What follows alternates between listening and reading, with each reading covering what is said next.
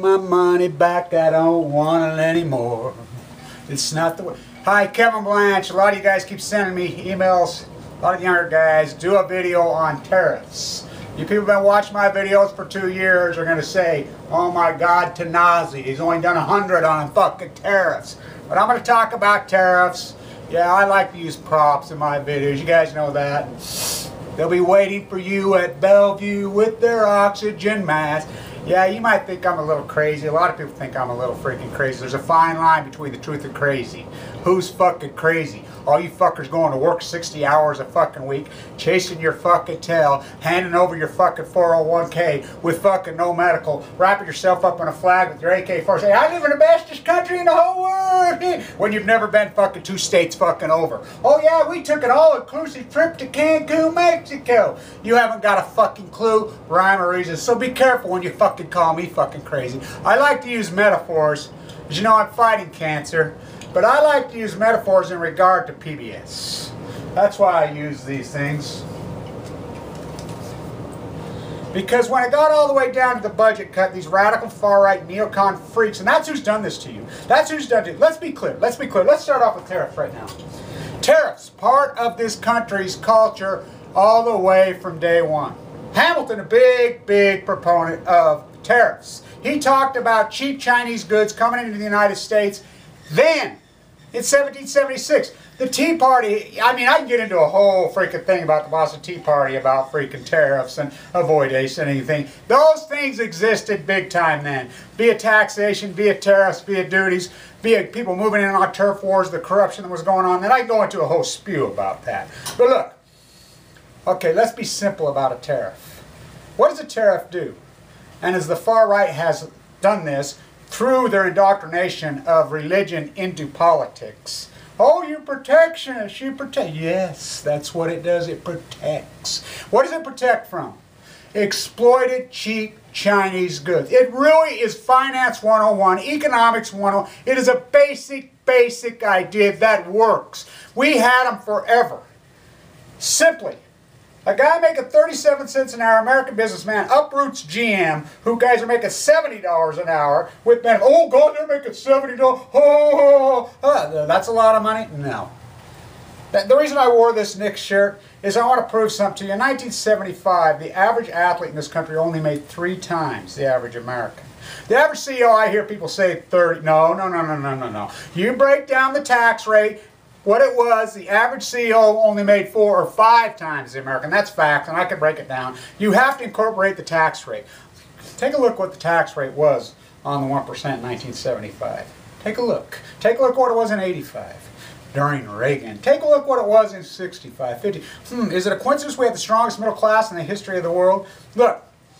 You uproot that job, your GM, your Caterpillar, you're an American company, you branded that American name, I want to buy American, you just fire them, you close the factories. You open up the exact same plant in China paying 37 cents an hour with no EPA. Pollute all you want. You don't have to build filters on your emissions, whatever. We don't give a fuck over there. That's what tariffs are. Tariffs stop that from happening. Has it happened in the history from the time of man? You can go all the way back. Look at the Dutch traders. Read into them what they dealt with it. They dealt with it. Now look, simple. We had them till 94. Gingrich with his contract on American. You got to realize the progressives had Congress for 46 years. You do understand that. 46 years the progressives. I'm not talking Democrats, Republicans. Progressives had it. There's no coincidence from 1945 to 1975 we had the strongest middle class in the history of the world. Because the progressives controlled Congress. Okay, 94. The neoconservative nuts get it. First thing they do. Smash tariffs off by signing NAFTA, putting NAFTA in. Bill Clinton, who called himself the next John Kennedy, who couldn't make a pimple on John Kennedy's fucking ass. John Kennedy, if he could come out of the grave, would crack him right in his hairspray, phony, fake fucking mouth. Monica Lewinsky, I don't think John Kennedy getting near her. Okay, he signed it. I remember the day he signed it. No progressive, no Democrat. There's the quantum leap that was made in America. That was the end of the progressive. He lied to us. Bill Clinton betrayed the American freaking progressives so hardcore. They're the ones who elected him. He was the next John Kennedy. He signed NAFTA. That was the dagger. That's when this madness started. Of course, and then Reagan appointed Greenspan in '87 as Ayn Rand. Fucking, there goes the progressive Fed. And you guys say, oh, the Fed needs to go. Maybe. But the Fed surely has become corrupt. We had a great Fed. We had a progressive Fed that was run by a relative of mine for years and years and years and years. Look, they quit being progressive and started being conservative. So the tariff, what do? You guys making 37 cents an hour being this product? Okay, say he's making a car. The car, they make it for $7,000. They want to bring it in here and sell it for $7,000. No, here's 150% tariff. It's going to cost you, get it in line with ours. And we're not talking tariffs that make it impossible. We're making tariffs that make it equal. Look, China uses tariffs on American goods. A lot of people don't know this. China tariffs nearly everything foreign coming into their country. There's a big thing going to China right now on baby formula. They have tariffs on baby formula. They want to knock it down. Cosmetics, 150%. Apparel, cars, you name it. We're talking 100, 200% tariffs China uses on all their goods coming in from the West. Look, no tariffs on Western Europe, no tariffs on Japan, no tariffs on Canada, because they play fair. As long as you have an equilibrium, fair wage. Now, Canada, Japan, and Western Europe might put tariffs on our goods, because look what our freaking population is making. Look, so you put a tariff and or duties. Now look, what is the difference? Duty, you throw the duty, they have to pay it up front. That's what I say. I say put duties. Look, it's okay. Oh, we anti-slaves. You know, we hated what happened in the antebellum period and after the antebellum period. Well, how we enslaved people in the Jim Crow South. It's horrible. It's horrible. But it's okay if we're going to Walmart and those slave promoters and we buy it over there. It's okay. How is that okay? How is that okay? Slavery here, which we do have slavery here. I mean, it's called the working class slavery. To a 30-cent, what's the difference? What's the fuck? There is no fucking difference. That is the fucking thing. Again, your attention span is small as your fucking dick. So here's what we do. We could turn this entire economy around so fast. Real easy. Congress passes an equilibrium tariff and duty law.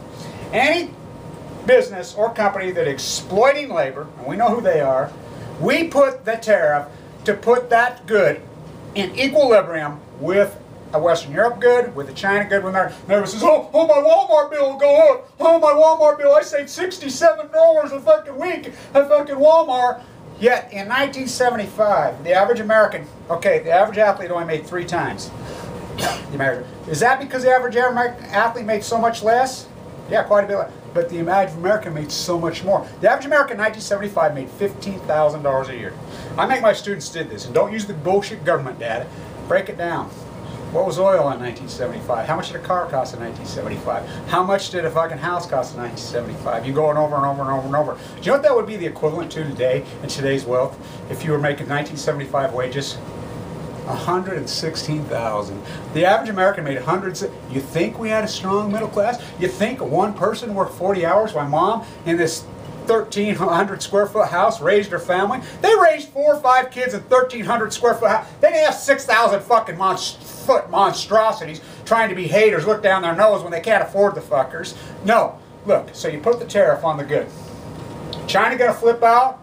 Oh God, oh, China will fucking quit buying our fucking... Trust me, China needs us way more than we fucking need them. Fuck them, let them quit buying our debt. We don't force them to buy. They have to buy our debt. They have to. They have no fucking choice. Because they're in a fucking system where it's trying to fucking grow and grow and grow. They have no confidence in their fucking currency. They have no confidence in their system. Neither does the rest of the fucking world. They're gaining it. They're gaining it. They will buy it irregardless. So you put the tariff on the good. Say you put 150% tariff on a good. Say you put 75 tariff and 75 duty. The money on the duty, do you think they're going to quit importing stuff? Oh no, they're going to still import stuff. It's going to force these CEOs and these crooked creeps to play fair. And it's not Chinese that are doing this. Most of it is Americans. Caterpillar, GM, you go on Apple, Walmart. There's your slave creators. They have just uprooted our jobs here and sent them up there. As Alexander Hamilton said, it is naive to think that we must not have a central bank and we must not have tariffs. We have to be strong. We have to have a grade A credit rating. It is naive to think that our shores will not be attacked for our vast natural resources. He ended up being right. Was Jefferson's idealism, as you Ron Paulers out there, Yeah, when you got a country of fucking 20 fucking million, yeah, it would be beautiful to live like that. But it's not reality in a country of 311 million and a country of fucking 7 billion. When the workforce, you have a workforce of 3 billion people. The American workforce is 150 billion. Do the math. Get it out. I make my students do it. Okay, 37 cents an hour is the average wage. Okay, we'll even give you $1 an hour as the average wage of the 3 billion. 2.7 billion. The 300 million that exists in Europe and here, okay, drag the equilibrium together. Bring it together, weighted. What are you going to do? That's where we're headed. $1.50 an hour. That's exact. It's really that simple. It is that simple. As these mass workforce, their wages might raise a teeny bit, but it's a weighted index, just like the market is a weighted index. It's just like the Dow and the NASDAQ, everything. You think, oh, the Dow's 30. They fucking cheat and lie like a fucker to you. Go back and weigh 10 years what was in the NASDAQ, what was in the S&P 500, what was in the fucking Dow. They start doing bad, they take them out and they replace stuff in. In reality, the Dow would be way down there. And if you weigh it, it'd be 2,000, 3,000. That's what a tariff does. It protects the workforce. If we had those tariffs and we had those duties, this country would turn around on a dime. We would start building up manufacturing. People would get workers' rights. We would fucking have teachers making more money. We would have money for roads. We would have money to pay off the debt. We would have money for everything. We wouldn't even have to raise taxes. We wouldn't even have to fucking go find a way. We wouldn't have to slash any programs. None. None. This country would be filthy, stinking rich on our own because we are the best workers in the fucking world. We are the most innovative people in the world in Western Europe, here in Canada. Because we are free. Well, we were, as we were free. We are not free anymore. A free worker who's making good money is a happy worker. That's why we had all those beautiful designed GM fucking cars. It's no coincidence everybody drove a GM and Ford. You couldn't get them in. The only other fucking car as Mercedes, the famous business model, said. We wanted to sell electric goods, so we just doubled the price. We avoided the tariffs and went way, way, way up. That was the only other car that people drove. That's what tariffs can do for us. And they could do it just like that. And it would be one stroke of the pen. And Bill Clinton, you can blame him. Seriously, and I'm a liberal. Bill Clinton signed our fucking dagger. He betrayed us so fucking hard. When he talks about the contract on America with Gingrich, he signed our fucking death warrant. Kevin Blanch.